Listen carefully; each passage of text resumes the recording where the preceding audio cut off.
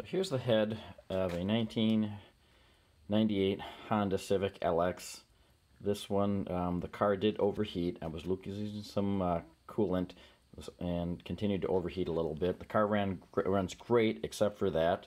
And I think I showed the white smoke in previous videos. So I pulled the head, used a little carb cleaner, and just a brass brush just to clean off the heads. But what I want to show is, when you go to check the warpage, so I picked up this flat straight rule that's supposed to be good within a thousandth of an inch on Amazon for like 25 bucks.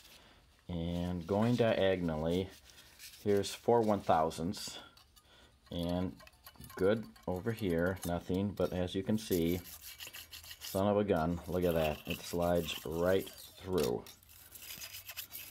The head is warped, and this is pretty typical of the way you'll see it, is this kind of concave. So yeah, I've certainly got an issue with the head, and it's so tempting just to throw on a brand new head gasket, but I'm not going to do that. I'm either going to use the old funk school of sanding it down myself, or take it to a machine shop. I'm waiting on some gaskets anyway, so we'll see, one or the other. The car's got 263,000 miles on it, so we'll see how that goes.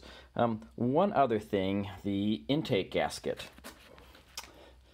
So here's the intake size. This is for coolant, and I needed a new intake gasket, and I was going to use the Felpro one because I'm using the Felpro for the head gasket.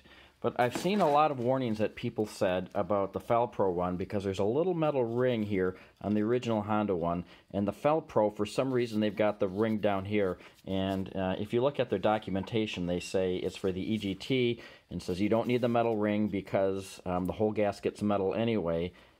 But that worries me a little bit, just because I've seen a bunch of people say they've used it and it leaks. So I'm going to go ahead and I'm waiting for the Honda one that actually has the metal ring here for the coolant line. So just something to keep in mind. So anyway, I will post later when this is all done. Hope this is helpful.